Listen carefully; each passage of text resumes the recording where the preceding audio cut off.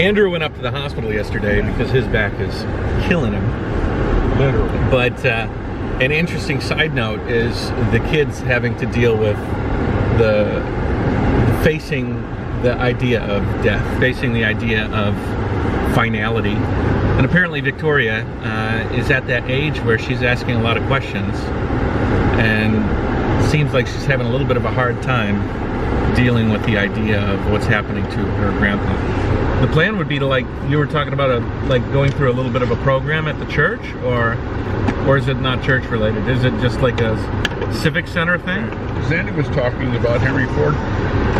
Health systems have a series of videos to help people deal with certain illnesses, certain conditions, and I'm sure death would be one of them. Yeah. You know, things leading to. Good morning, how are you? I am fine. How are you this morning? But sometimes you need external help to get you through, just like a counselor, you know, in general, for whatever problem you might have. And the first exposure to death is especially when she's that young, with somebody so close, could be a heavy burden. I gotta tell you, I was really surprised at Victoria's reaction to me. Yeah. Because I haven't felt that close to Victoria. We haven't spent a whole lot of time with her. Yeah. You know, and I didn't know that I meant Victoria. I didn't know that I meant that much to you. And it feels so good to know that you love me like that. I'm sorry we haven't been together very much, but you know what? We'll be together, and I'll always love you. Yeah. That's sweet. Love doesn't go away. You know, love is in your heart. So even though my body might not be here, I'm going to be in your heart. And in your mind, you'll always remember me, I hope, you know. And then you'll carry me with you wherever you go. Just because somebody dies doesn't mean that they're not there with you. And I think that's something important to take with you. You know, Matt goes to China for a year. He's in our hearts right here, and we carry him with us. Let's see, we had a sign above Matt's bed. Life is what you make of it. Life is what you make of it. And that could be said for death also. Death is what you make of it too, eh? Huh? Death is what you make of it. Yeah, yeah. It can be a very sorrowful, depressing Sad, experience, yeah. Or it can be a celebration of life. Yeah. That's for sure. Jayoe to that.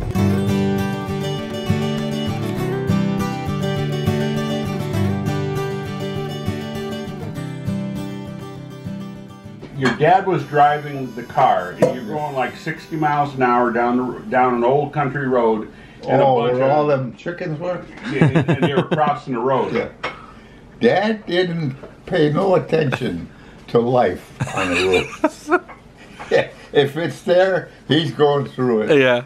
So we're going down this road, and we had this Pontiac. Yeah, it was a good car. It was going 60 miles an hour, no problem. Up the road, I see these fowl, turkey, chicken, Geese. duck. Yeah, Whatever. Well, Dad saw them too. You know, he couldn't miss from seeing them. Yeah. Old Pontiac we had. Heavy thing. Those old cars were like moving chunks of lead. The bumpers were like a quarter inch. Yeah. Solid steel. Yeah, right? yeah. You know? 1936, so I'm waiting for Dad to slow down. It don't slow down. If anything, it went faster. Dad, anything on the road, he's going right through it, and that's what he did there. You could hear that noise inside the car like you was outside. Well, I don't think it was con. I think it was. You're right. But there's a car that passed us up. And that guy's head was like this. Yeah.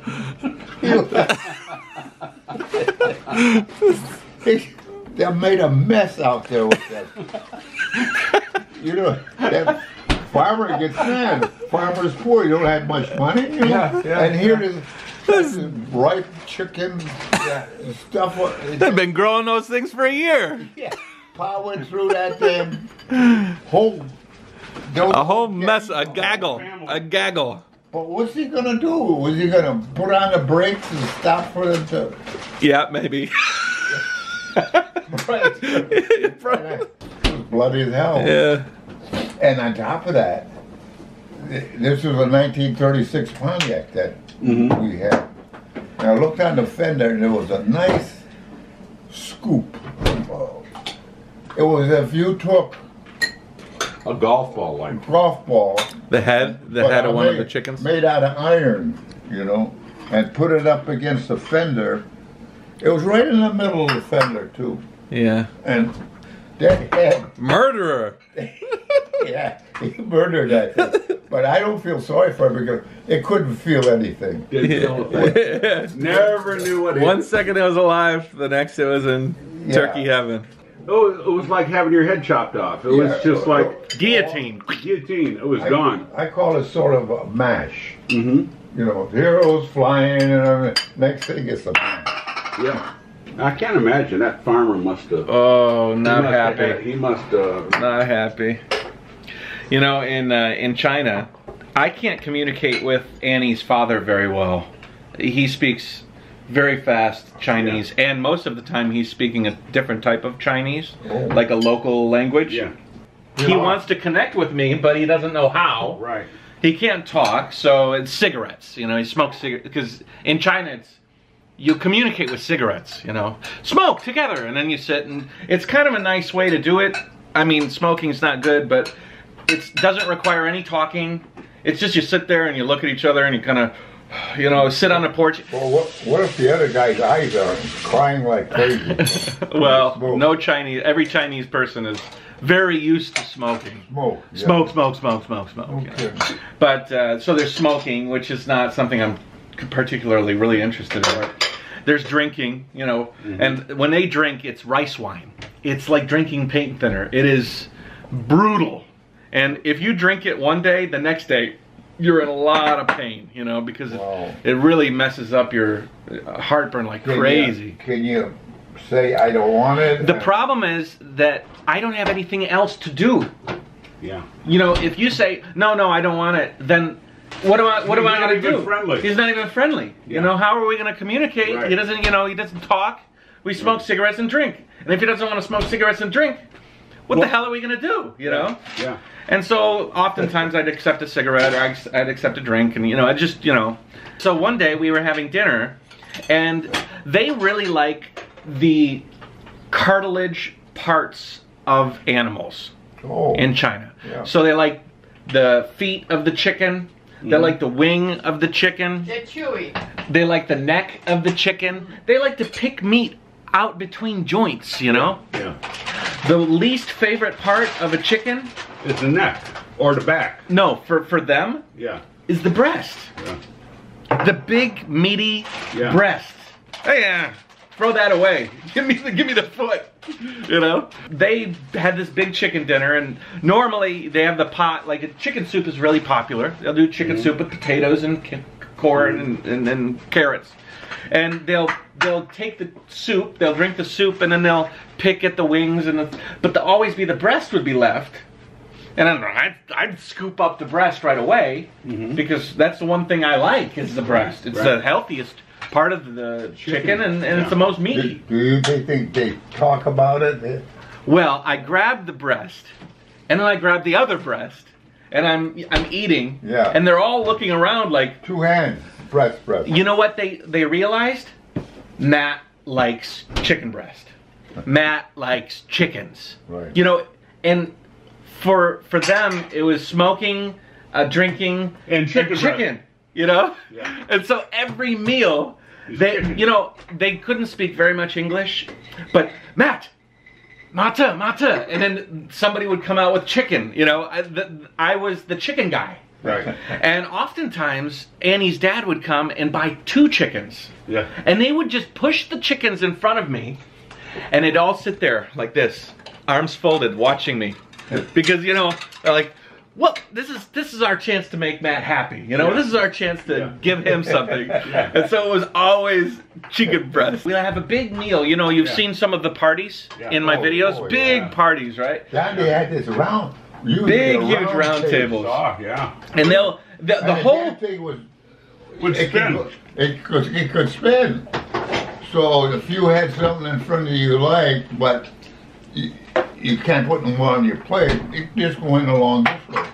And then when you had room, it came back. Yeah, you put it back on your plate. You know what? My dad or my grandpa knows about China because of my videos. Yeah. I mean, that's pretty cool that he just described. You've never eaten a dinner in China, Never. but you know. That's cool, you know. Yeah, Grandpa and Grammy, they watch the Jayoe Nation all the time, and Mike and Andrew sometimes. Yeah. And they come by every Saturday. Most of the time it's Mike and Andrew. And Yeah. And they watch the videos of the nation. Pretty cool. Very nice. Real cool. A lot of these days are going to be sort of hodgepodge. If you don't know what hodgepodge means, it's just like a mixture of different moments throughout the day. I can't quite record constantly forever. Grandpa telling that story was quite interesting.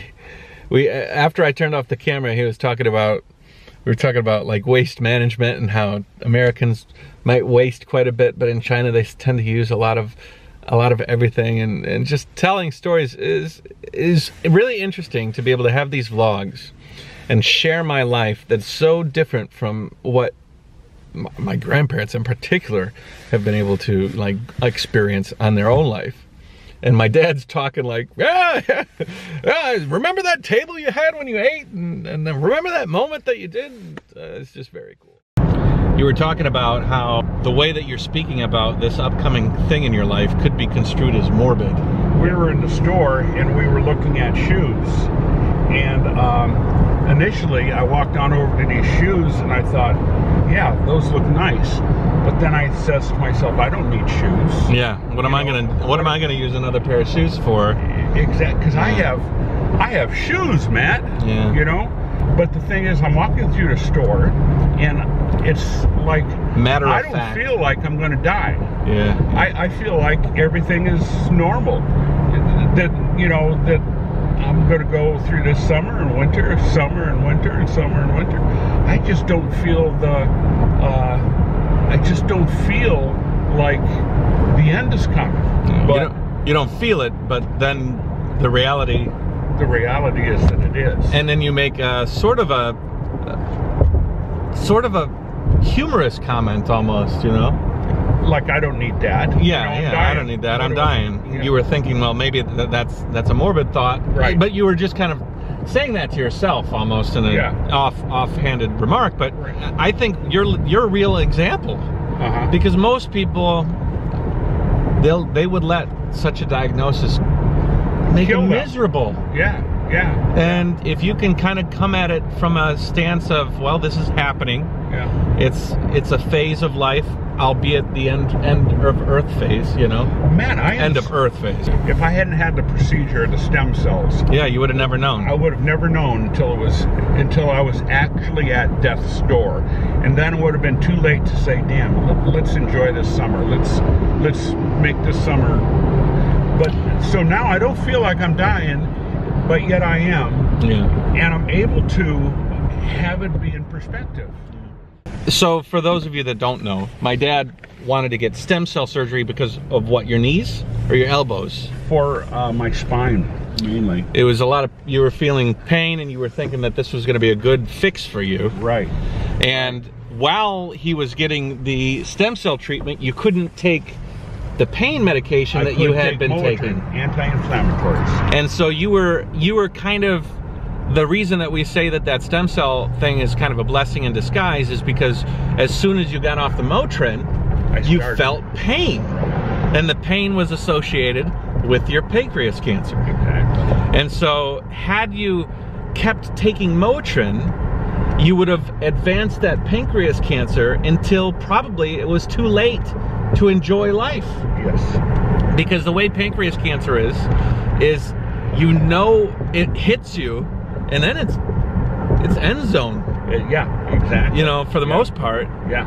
So in taking that opportunity to take off that Motrin because of the stem cell surgery, you were able to find out with 4 or 5 months in advance. Yes. Before, you know, so basically that stem cell treatment gave us all 4 or 5 months of time with our dad. Yep. You know, before it really starts getting hard on you. Exactly. You ever heard of a go-no go gauge? It's a feeler gauge, and they call it a go-no-go gauge. So you can push it into a certain point, and when you push it in and it stops, that's when you got the adjustment right. When you can go until you can go no more, they call it a go-no-go gauge. That's how I associate this pancreatic cancer. Yeah. Is that once it comes to a point that go, keep going. Okay, this is good. Once you come to a point that you can't go no more, No go. that's no go. Yeah. And from then on, it's straight downhill. Yeah. But we know before the no go, the no go is switched, Which we wouldn't which have is great. known. Had he not had this stem cell treatment. Exactly. I'd be in China, I'd get a call, or I'd be in Taiwan, get a call. No go. Dad's in a bad way, no go. Yep.